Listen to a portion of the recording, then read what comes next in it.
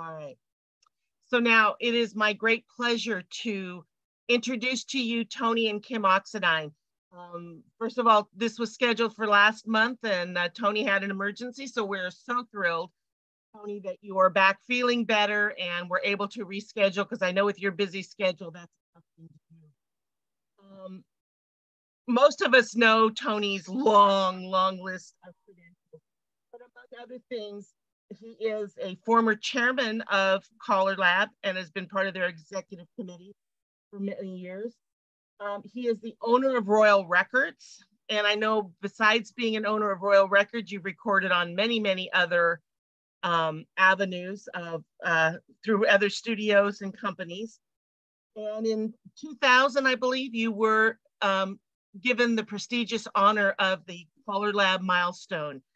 So, you know, well-versed in all of the things that calling and square dancing is all about. And I know your beautiful wife, Kim, is involved with you with GSI and many of the other things that you do there. I know you're there at Pride Resort. So it is a real honor to have you as our speaker today. And you're going to tell us about GSI. What is Grand Square International, the kind of projects you do, a little bit about it, and of course, as we see on the screen, the GSI Caller School. For those of you that are listening, again, if you'll have the chat so that if you have questions during the program, you can type them in and we'll present them to Tony and Kim towards the end. So ladies and gentlemen, please welcome Tony and Kim Oxendine. Oh, yeah. Listen, I'm just kind of the mouthpiece. Kim is really the work behind the organization, just so we get that straight. She's not in the public eye. She doesn't like being in the public eye, and I thrive in it. So that's the way we go. Anyway, we'll talk to you about GSI. We found over the years that people call us many things. We're originally Grand Square Incorporated, and to a lot of people, we've become just Grand Squares, and to others, we become Grand Square International, and to others, we become GSI. And to others, we're GSI International. All of those are true. It started out as Grand Square Incorporated, and that we're still incorporated as Grand Square Incorporated. However, if you go to our website, you'll see that our website is gsiinternational.org because what started out as a little thing in North Carolina has branched out to where we have representatives now virtually all over the world. And I need to take my pictures out of here. There. You can read this. So I don't want to read to you, but GSI is a nonprofit, a 501c3, and I think Jim and these guys can vouch that 501c3s are really hard to get, and so we're real proud that we have that. There are very few 501c3s in square dancing. There are, but there are very few of them. Our mission statement is as follows: GSI wants to enhance the general public's perception of square dancing. And we want to keep the square dance and general public informed of all newsworthy dance issues and events. And we'll talk about that a little bit later on what we do. To promote the health benefits of square dancing to both the general public and to the square dance population, and to be a communication vehicle for all square dancers, and to increase the popularity of square dancing worldwide, which is a very big mission statement. A lot of mission statements are just one sentence, but we're trying to wear many hats. In a nutshell, this thing was started in 1997 with Kim and her mom and dad. Her mom and dad, we're actually at our campground right now. Her mom and dad may be here before this thing ends. So if they do, we'll bring them in. You get to meet them. Everett and Virginia started dancing first, and they convinced Kim to start dancing. Back in 1998, I guess it was, there was a group of us doing a big cruise, and we were riding in Randy Daugherty's bus. There was me, there was about 8 of us. And we did a nationwide tour. We stopped and did dances everywhere, and we convinced these guys in Charlotte to put on a dance for us. And we had about 40 squares at that very first dance, and that got them to the idea of they wanted to start doing things for square dancing when they saw that they could bring a crowd like that into Charlotte. So we'll talk first about Everett and Virginia, and you should have a picture of them. Everett is 86, Virginia is 83.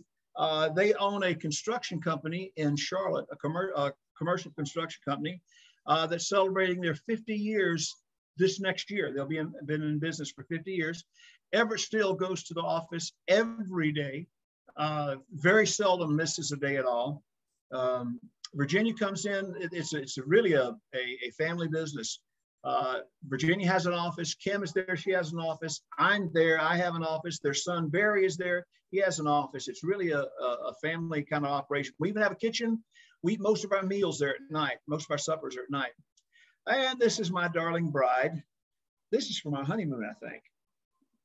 This may have been for my honeymoon, but this is my darling bride. We've been together now for a bunch of years. We've been married since, been married now 5 years, and happily for 3. No, no, we get along fabulously. We do. Let's see.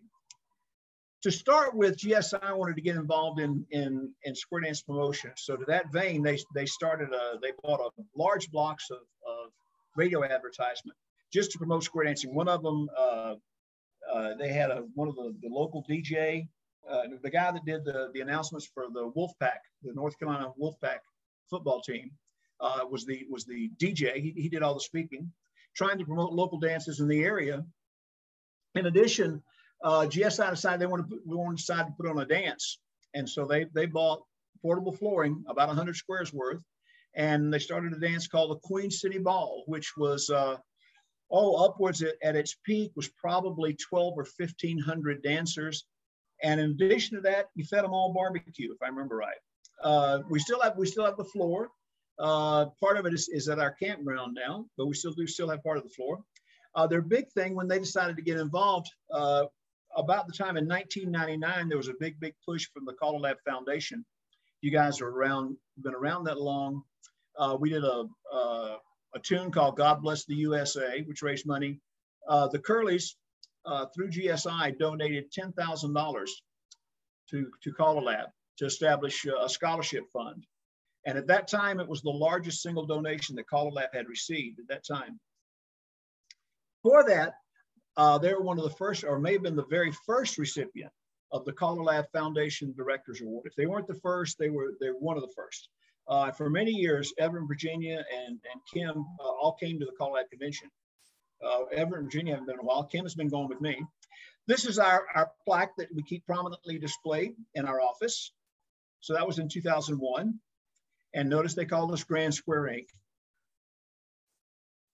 And that's another shot of it. This is the Foundation Directors Award that we received in 2002.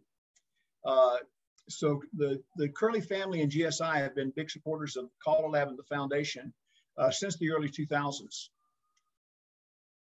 Somehow, somebody convinced Kim that they needed to start a magazine. I'm not sure exactly what happened.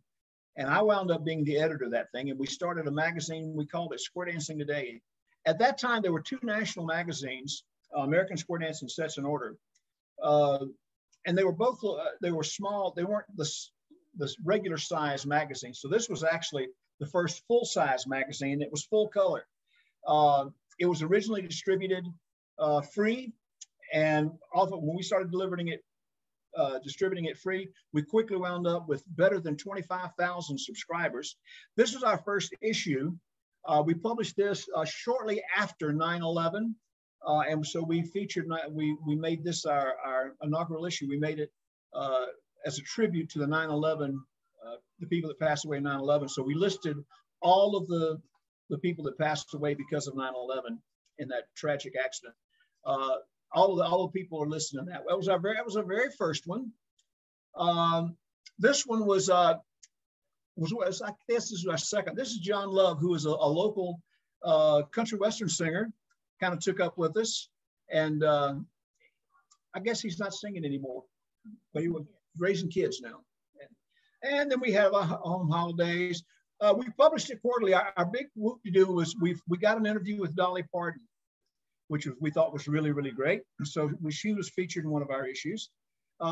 We published it quarterly, and let's see. So here's a brief history of what went on with GSI.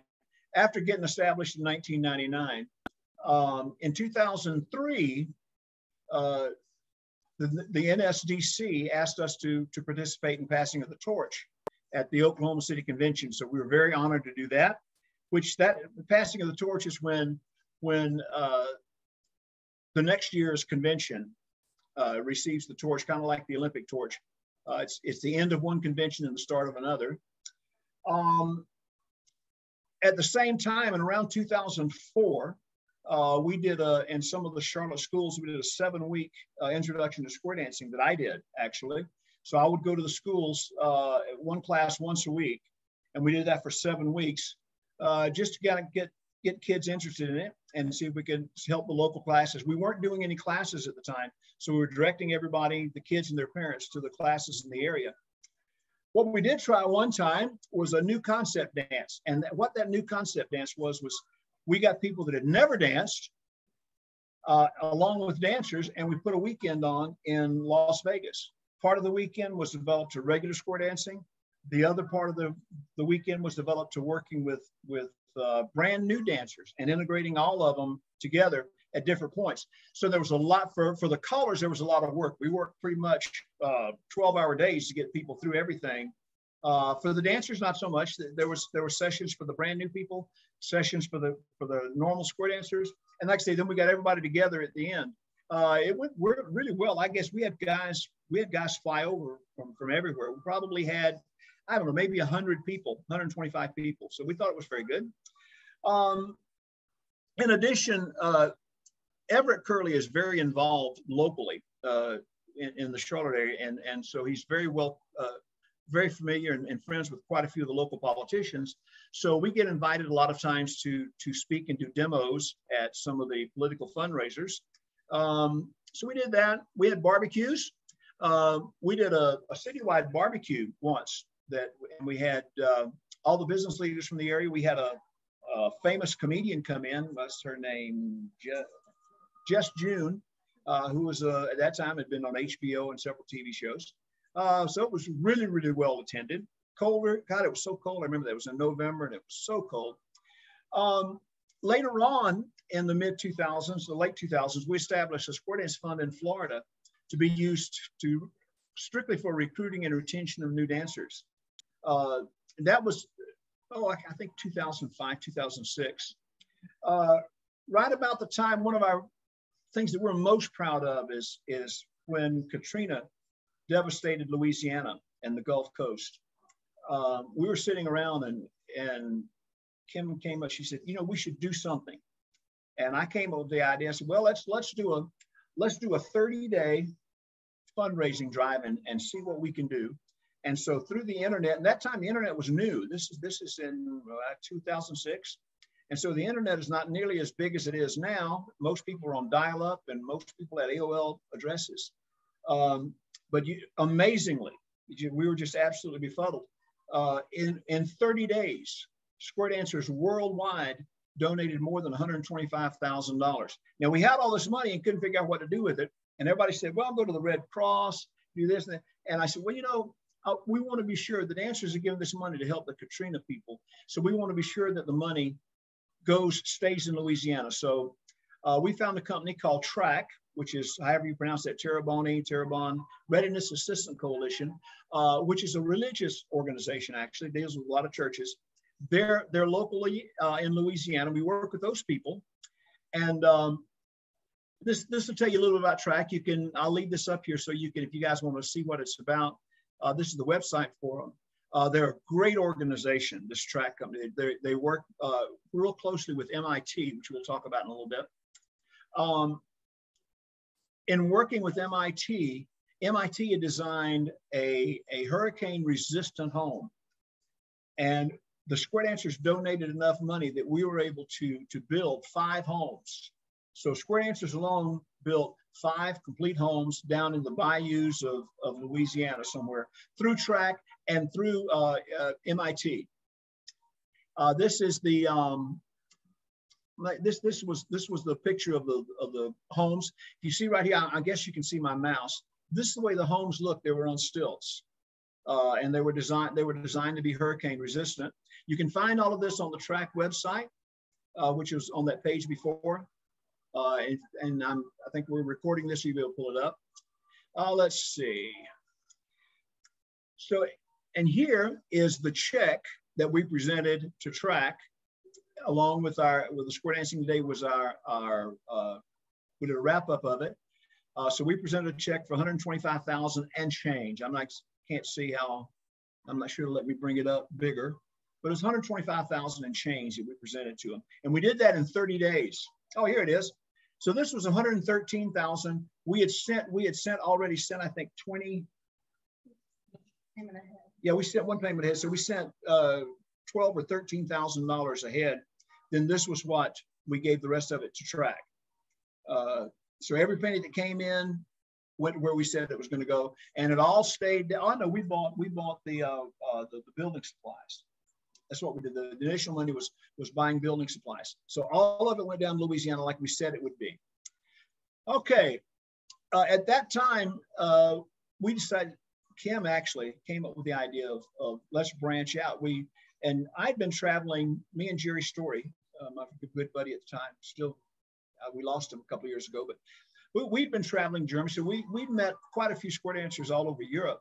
And so Kim decided, well, let's do something, let's branch out. We've been doing this big dance in Charlotte. Let's branch out and do something in Europe. Well, we decided to do a big dance, a big square dance. In addition to that, they started asking us, these guys over there said, listen, we'd love to have a collar school over here. So we decided to have a collar school.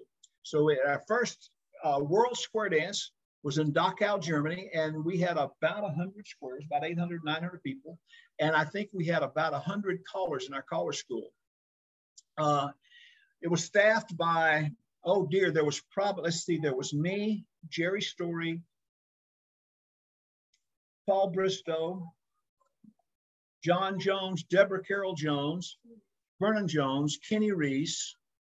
There were 8 or 9 callers from the States that GSI took over and paid to come over and do the school. It was a great school, really great. It was the very first one. Since that time, GSI has had a collar school somewhere in Europe every year, sometimes multiple schools. We also have a new branch of GSI in Europe. It's called GSI-Europe. You can find that on the internet as well. We now have team leaders in 10 countries, and I will try to name those countries, and I'm sure I forget them, but I will try. We have Taiwan, we have Japan, we have Canada, we have Czech Republic, we have Germany, we have England, we have Denmark, Sweden, Slovakia, and Norway, I think, are the 10 in Europe and around Europe and around the world. And this is a picture of the first convention in Dachau. That's me. This is Jerry. I think that's Kenny Reese right there. Here's Vernon Jones. We all have our matching GSI shirts, but this was beautiful, beautiful hall. It was in the middle of July, and it was about 100 degrees, and it was about 150 degrees inside. It was so hot. Here's a picture of the staff, some of the staff. This is Jerry Story, Paul Bristow. That's me. Oh dear. And these are 3 European coaches. I have no idea. I should know. All right, onward and upwards. In 2011 is when the tsunami hit Japan. Incidentally, when we did our Katrina fundraiser, the very first check we got was from the Japanese Dancer Association for $5,000. They're one of the major donors, and they were the very first check that we got. When we saw this, and by this time, Kim had been to Japan several times. I've been going to Japan at least once a year since the early 80s. So we have a lot of very close friends in Japan and very good friends close to where the tsunami hit. And we saw the devastation there. So we worked with the Japanese Square Dance Association. Again, we started a fundraising drive in the States, and very quickly we raised $60,000. We sent that $60,000 to the Japanese Square Dance Association, and they used that money to go to dancers. All that money went to square dancers who were affected. So this time it wasn't just regular people. This was dancers that were devastated by this tsunami. They were received this money. And you can find out all about that. Again, here's the website for it. It'll tell you all about it. The Japanese dancers are just wonderful. And the JSDA is just a great organization. It's a wonderful organization. All right, going on to 2007. In 2007, the National Convention was in our hometown of Charlotte, Kim's hometown of Charlotte at the time. The chairman and the vice chairman were very good friends of mine. And in talking to them, I convinced them that it'd be a good idea for us to have a collar school in conjunction with the Nationals. And if the National Convention were to supply us the rooms, then GSI we'd take care of the collar coaches, and we'd run the collar school. And the Bowmans and the triplets were just amazing. They jumped all over it. We were at the Westin Hotel, a beautiful hotel. And our very first collar school for the Nationals, I guess we had probably 50 or 60 callers there. It was absolutely free. The only requirement was, and it's still a requirement, is that you must be registered for the convention. The entire staff, all of the collar coaches, and everybody that attends the school must be registered for the convention. Since that time, we've had the NSDC has worked with GSI, and we've had a collar school every convention since then. My best guess, we've had over 600 callers come to the collar schools. We've had as many as 83 callers at one time, which was Atlanta. That was our biggest. We ran 5 rooms, and it was just great. This year in Evansville, we had almost 50, and we ran 4 rooms. This led GSI to come to the conclusion that, maybe that we should work on collar education. And it's our belief that in order to get new dancers, you need new callers. And if you're going to get new callers, we need not only new callers, but we need good new callers. We need callers that know what they're doing. So like it's printed here, it's our belief that collar education is a major key to the success of square dancing. We still believe that. We're still actively involved very deeply in collar education. If you look around now, there are only, I think, if my memory serves me correct, there are 39 accredited collar coaches in the world. Of those 39, I can think of 6 very quickly. And of those 39, there's probably only about 25 maybe that are really active. And of those 25, I think maybe 6 or 7 cut their teeth on the GSI schools. And they still do the GSI schools. So we're very, very proud that we were able to get new collar coaches in as well. Oh, I got a listing of them. I forgot about this. So here are the guys that have gone through the GSI collar school. Jack Platties, Barry Johnson, Ted Lizotte, Bob Riggs, Walt Burr, Bear Miller. Those guys they all started with the GSI school.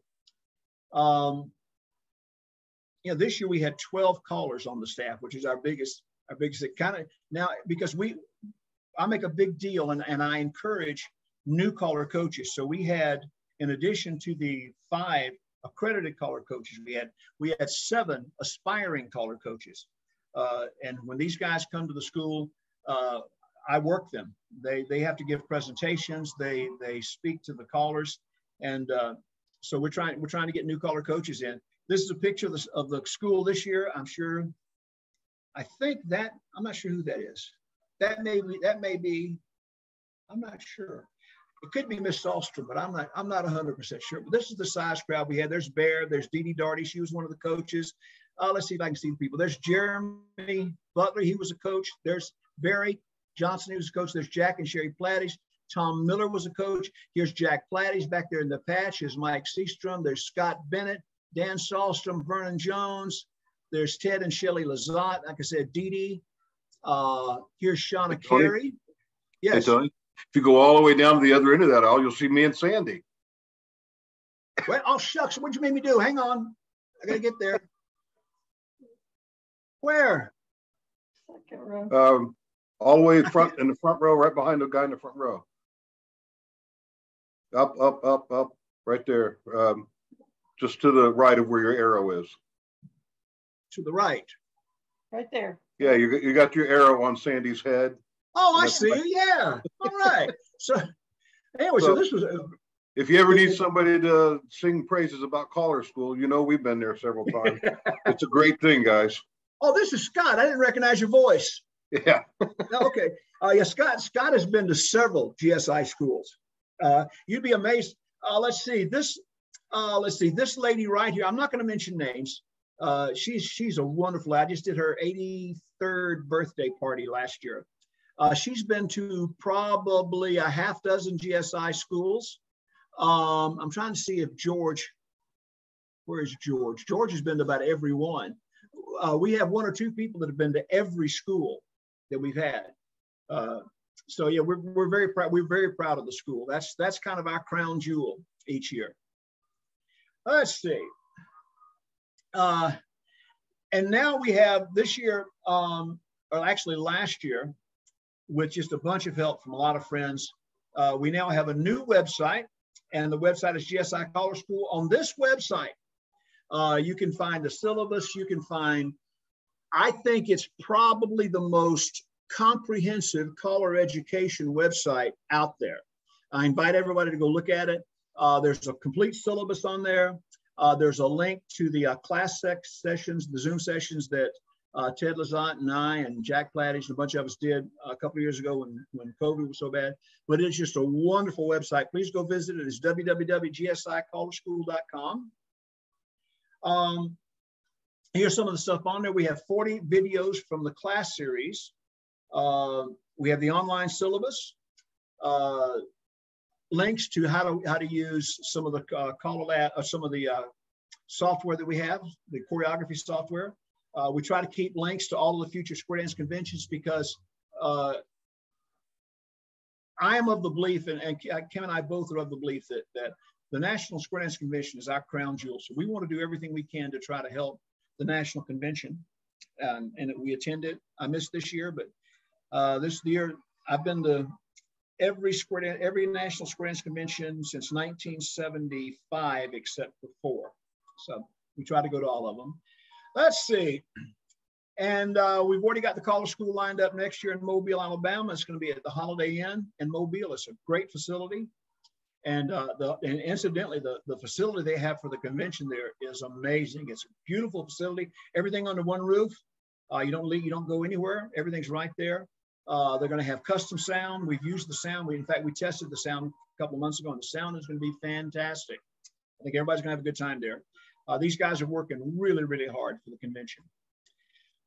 And that's pretty much what I have. Unless Kim has something. I'm sure she doesn't. So now I would entertain, if you have questions, I will entertain questions, and Kim and I, or both of us, will try to answer them. But that's what I have. Thanks for listening to me.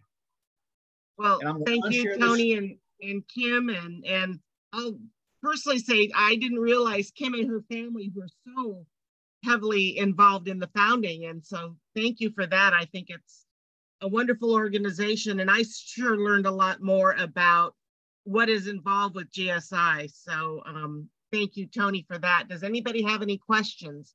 I don't have anything in the chat.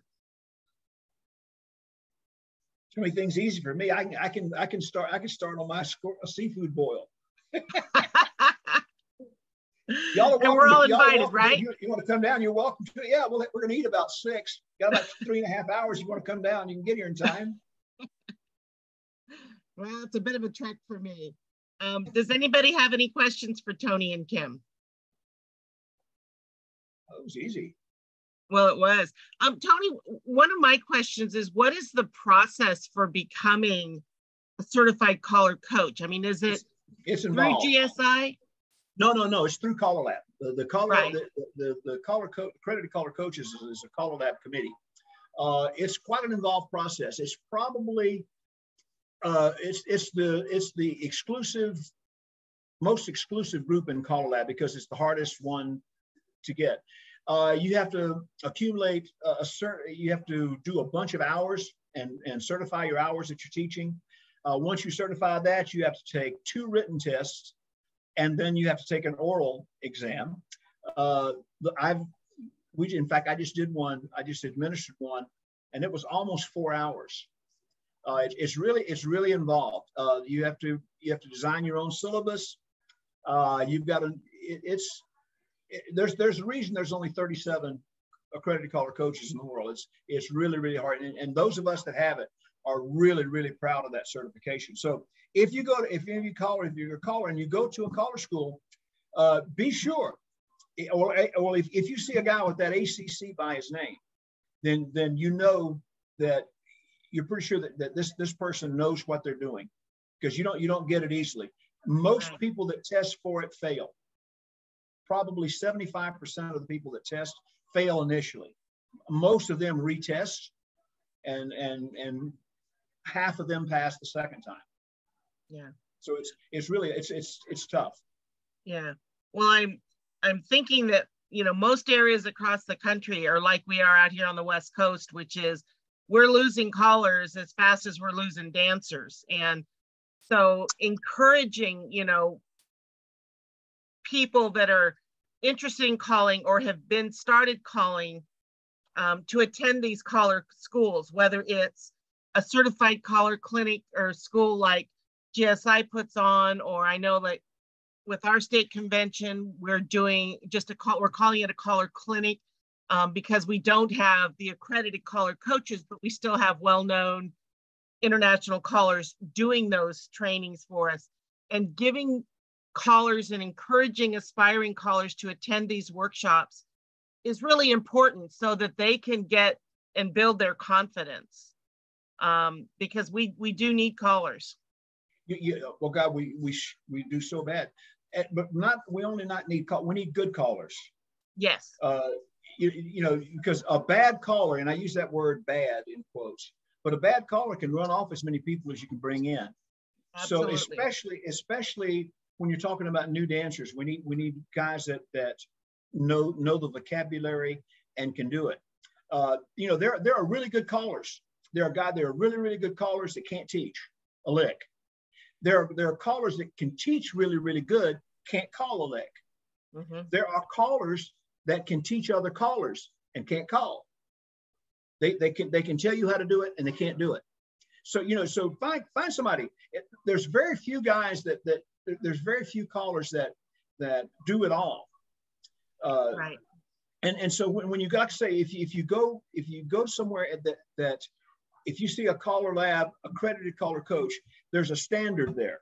So I recommend that. But even if there's not a caller coach, please attend seminars and clinics, no matter who's doing it, because I can learn from the most novice dancer. And I use this example in caller schools all the time.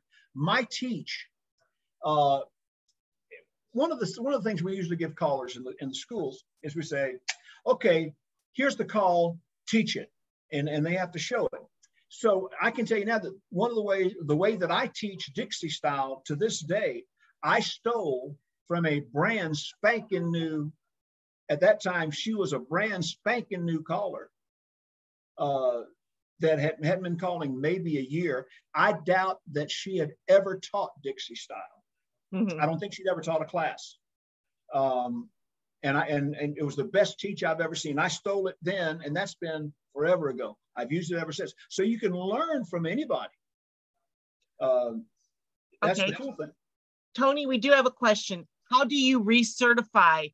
If you're a certified caller coach, do you go through recertification, and how is that done? If you're an accredited caller coach and you lose your accreditation, you have to retest. Okay. If you're able to each year, in fact, I just had to do it. You're able to every 5 years we have to apply again, and there you have to show that you have taught X number of hours, and then when you do that, you get recertified, for lack of a better word. But if you lose it for whatever reason, then the process says you got to start back over again, and you have to retest, written and oral test. Yeah. And I don't know of anybody that's lost it, that's trying to get back. There may be somebody has a question. I don't know of anybody that's been there. Yeah. And we have a situation that there are callers that aren't actively teaching anymore, and we have a caller coach emeritus program for those guys. They can keep they become a caller coach emeritus, saying they're not as active as they once were. Yeah. You know. And, you know, one of the things that I can encourage everyone is, you know, even if your local caller doesn't have access to, you know, the certified caller. I mean, I know you can do a lot of online stuff and encourage them to use all of those resources. But when you have a caller that is not great, they're still learning, or even if they've been calling for a while, you know, we have a caller from my advanced club who basically took on teaching advanced because he knew we were desperate for a caller. And so, you know, and he struggled because he had some mentoring years and years ago that told him that he always had to sight call. He couldn't read off notes. He couldn't, you know, and he had struggled with us. And so as a board, we went back and we said, look, you know, we want you to try some of these other things. We don't care if you read your cards, if it helps you get through the sequence or helps us. If we make the mistake, we can recreate it. Do whatever you can. And we were lucky enough that we had a Caller Lab member who moved into our area, joined our club, and he is a very proficient advanced and challenge caller. He's been mentoring our caller, and we have seen a world of difference in the last month in what he's done. But because someone else said it's okay to read your cards, to do this, to do that, whatever it takes, we are so desperate for callers. Whatever you can do as a club member, as another caller, to mentor someone else. Just because they're not the best doesn't mean they don't have potential to learn. And we need to encourage that. You're so right. The trend here for in the last maybe decade, 8 or 10 years, has been getting away from so much sight calling. Now most, not all, but most, let me see, a lot of the caller coaches. I can tell you that all the caller coaches associated with GSI, the accredited caller coaches, the group that you saw, most of us stress modular calling over sight. And it's very technical terms, and y'all don't need to know and understand much of it. The best way to call is a combination of everything. For many years, we taught you got to learn to sight call, and that's the only way you do. And so then callers spent so much time, trying to resolve the set that they forgot how to call. So now the trend now is we work more with relationship calling than sight calling. And chances are, I can give an example. Any given dance I do, shy of advanced, and I got to admit, advanced I sight mostly, but shy of advanced, probably 50% of my dance is memorized, is in my head, is modular. And the thing is that, and I think Scott will back me up on this, the dancers don't know. You know, and if you go to a dance, if you go to pick somebody, if you go to a really, really good caller, the really good callers, the guys that are household names, you'll find that all of their good stuff is memorized. You know, the good stuff isn't cited, like the string, the do this once and a half and do it twice, and the boys go again and boom, you're home. That's memorized. All of that good stuff is memorized. And there's been a trend, like say in the last 10 years, maybe a little bit less, to get away from so much sight calling to where you're not 100% sight calling. Now, the more prominent callers now you'll find are probably calling 60% sight, maybe 70% sight, and 30% something else. Yeah. And that percentage will change as they continue calling. It will change. I can guarantee you, because like I say, mine is probably at plus and below. Mine's probably 50-50 right now. But I don't think the dancers know. You know, I did a dance Thursday night, and nobody came up to me and said, "Well, Tony, did you memorize that sequence?" You know, yeah, they didn't. So I don't think the dancers know. We callers worry about it, but the dancers just want to be entertained. Right. And when we're in our weekly workshops, you know, our dancers have struggled, you know, after being, not dancing for a year and a half, 2 years, and trying to get back up to speed and all of that.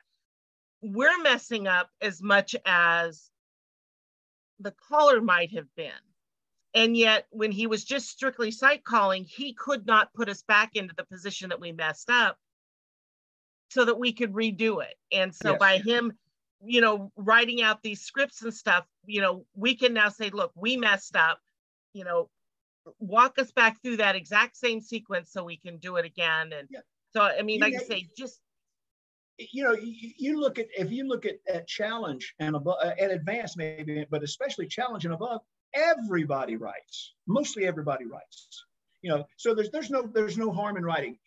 For many years, we caller coaches have shied away from telling people to write. We frowned on it, and that's no longer the case, because now, in order for me to memorize, in my case, for instance, for me to memorize something, if I'm going to take a module and memorize it, I got to write it out first. I have to look at I have to use my checkers, and then I do the calls. Then I write them down, and then I memorize them from having written them down. So there's no shame in writing. Now, you can't do a dance where you got the computer in front of your face this way. no. So there's a way to read and still maintain contact with the dancers, which the dancers want you to know that you at least care about them. If you're just doing nothing but looking at a screen, the dancers know that you don't really care. And so you've got to be able to form that bond with the dancers. And so that's why I say the best combination, the best way, it's a combination of reading, sight, modules, is a combination of all of it. Now that's what you find the really, really, really good callers. And my idea of a good caller is probably different than some of y'all's. But in my mind, the really, really good callers, that's what they do. And the pros that I work with, okay, I can do this because he's not with us anymore. Marginally, I think very few people would argue with me that Jerry Story was not the best caller that ever walked the face of the earth. There's a lot of people that think that. And I'm one of those. And it would surprise you to know that Jerry's material was half memorized. As good as he was, and this wild stuff that he had, all of that wild stuff was memorized. And I defy people to say that Jerry Story wasn't a good caller. Yeah. You know, well, and like arguably the best. Like you say, you have to write it and script it out so that you know it works, and then you memorize it. All right, we do have another question that came in. Would NSDC registered dancers be allowed to observe your GSI callers? Encouraged. We love dancers. Okay. Yes. That answers. Absolutely. All right. Any other questions that we have for Tony or Kim? Hey, Tony, do you differentiate between sight calling and resolution? Yes. It's two different things. Some people talk, and I think most callers, when they talk sight, they're talking about sight resolution and not sight calling. Yes, there is a difference. And I suppose you want me to tell that difference. No, I think you can be a sight caller and have memorized resolutions from certain formations. Absolutely, and you can be a memorized caller. You can do a lot of memory with sight resolutions. You know, and here again, the best thing is both. But I can tell you unequivocally that all of my good resolutions are memorized. You know, all of them are. I'm just not smart enough to cite some of that stuff that some other guys can possibly do. But yeah, there's a big difference between sight calling and sight resolution. Yeah. Most callers come to a caller school wanting to learn to sight resolve. They don't want to learn to sight call. They want to learn to sight resolve. Okay. Any other questions? Anything else you'd like to add, Tony? I'm talked out.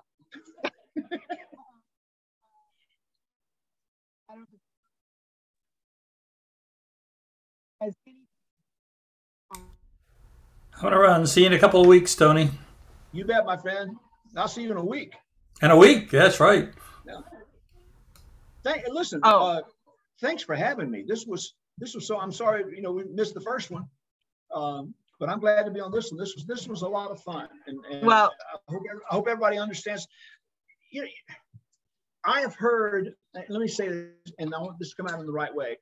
I have heard callers say, and speaking of GSI, calling somebody going over to the dark side, because there's callers that don't like what we do. There's callers that don't like that we do stuff for free. You know, and so sometimes we get a bad rep. So I'm glad that we're able to put everything out in the open so everybody can see exactly what we do. And the face behind you, when you talk GSI, right now, GSI is Kim. You know, she's the president and the treasurer and the, you know, and I'm just married to her, and I just do what she tells me. But we try to do good. We try to work with especially with the NSDC and the NEC. We try to work closely with these guys because we want to work on a large scale. That's the only way you can be effective, is work on a large scale.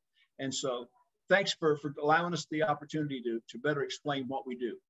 Well, and I think it's really great, and I do appreciate you taking the time. And I know that Jet Roberts, when he was out here in California, was really how we got to know a little bit about GSI, because he was a great ambassador.